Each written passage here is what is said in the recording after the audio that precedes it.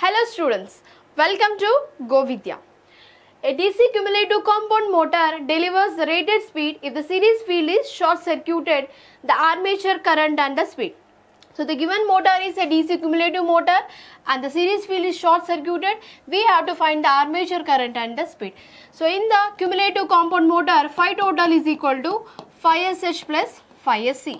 In the question, phi sc is short circuited, which is nothing but phi sc is the 0. We know the formula omega is equal to Vt by Ka phi. See, as the series field is short circuited, the flux will be reduced. If the flux reduces, the speed will be increased. So from this, the speed will be increased. So from the torque equation, T is equal to Ka phi Ia.